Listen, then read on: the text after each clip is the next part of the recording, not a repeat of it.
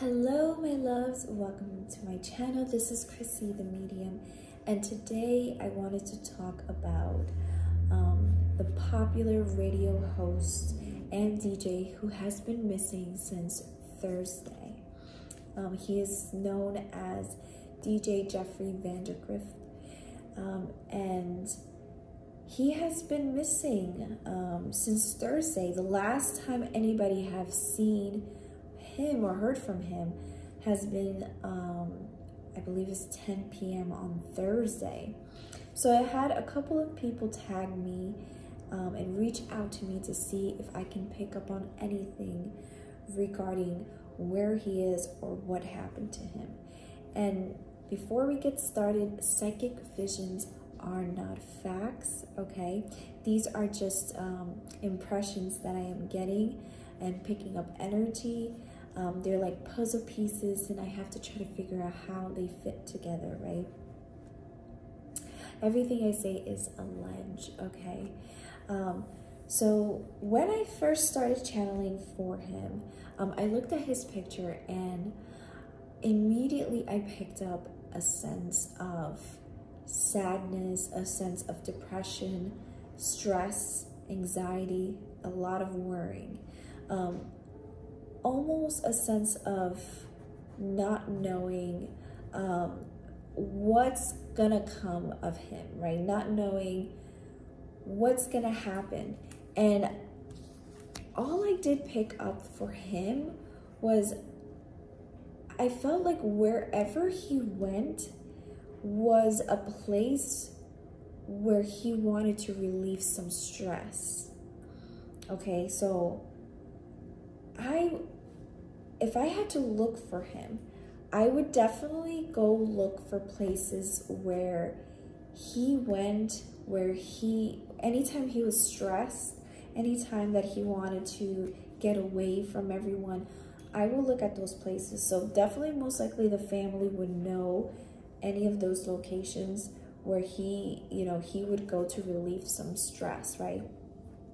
And in my vision, I also saw him running. So I don't know if that meant that he ran to this location, or this is a location where he likes to run or hike or something like that. So definitely check out hiking places he loves to go to relieve stress or something like that. Those are good places to look for him. I don't feel like he's too far away. And I also heard the words what sounds like a name, like David or Davis. So I don't know if that's a friend that he is trying to say, or maybe a business place, a street name, right? It could be any of those things.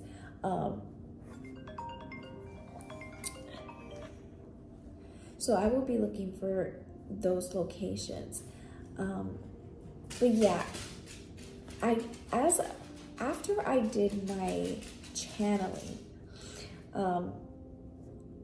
I digged a little deeper into him, right, and what was going on, because I did felt this sense of sadness and depression, and I did realize that he was suffering from Lyme disease, and he has had suicidal thoughts. So it kind of makes sense, and it validates that feeling of, okay, wherever I'm going is a place where I'm going to relieve some stress. It's a place where I'm trying to, or I found a solution, right? I found a solution, or I'm trying to find a solution, and I'm going to this place because I need to think, I need to get away, I need to release, right? And that, I did felt that I did pick that up. Of course, I did pull some cards. So definitely the cards helped me understand a little bit of what was going on through his mind. And I do feel that he was going through something really tough. I don't know if recently he received any bad news, because I feel like there was something that was said to him that must have like really pushed him over. Like that was his last straw. It was almost like, okay, well, if I'm gonna do something, right? Allegedly. This, whatever was said to him was like, that was the moment. That was the moment where he was just like, okay, well, I'm making a decision. I'm going to do this, right? So there was something, I don't know what was said to him, okay, but definitely something was said to him where he felt like he needed to find a way to move forward, some way, somehow. He needed to release that pain. He needed to move forward. And so that's what I mostly picked up on him. So yeah, I would look for places. I don't know if he, unless it was symbolically, right? I did see him running, so I don't know if that was like a symbolic thing. He's running away from his problems, right?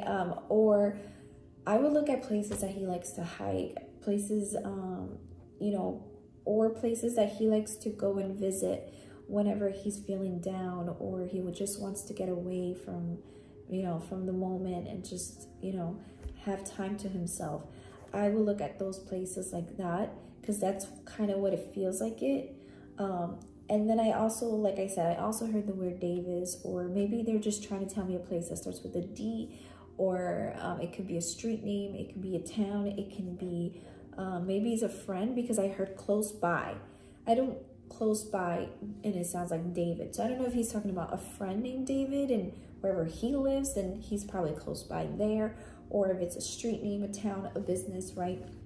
So we have to look into that and see where that fits in later on. I also got the number 42 as well. Initially, I thought that that was his age, but I found out that he's actually 54, or he's around that age, either 54 or around that age. So 42 does not fit with his age. So could be a street number, 42 Street, or 42nd Street, or something like that. I don't know if that's, you know, if that has anything to do with him or how that connects with him. But that's what I am picking up for him right now. So if you guys are interested in getting a reading for me, I'm currently open to do some tarot reading for anyone who had a family member or a friend who has tragically passed away, or if you have a friend or a family member who is currently missing and you would like some closure on what happened to them, or you can please let me know. You can reach out to me via email or through my Facebook page Messenger as well. Also, if there's any cases you would like for me to cover, make sure to tag me on any of my social media accounts. I have TikTok, YouTube, or through email as well. And all right, guys, well, that's what I'm picking up for him. And thank you guys for making it this far. I really appreciate it. Make sure to like, share, and subscribe. And until next time.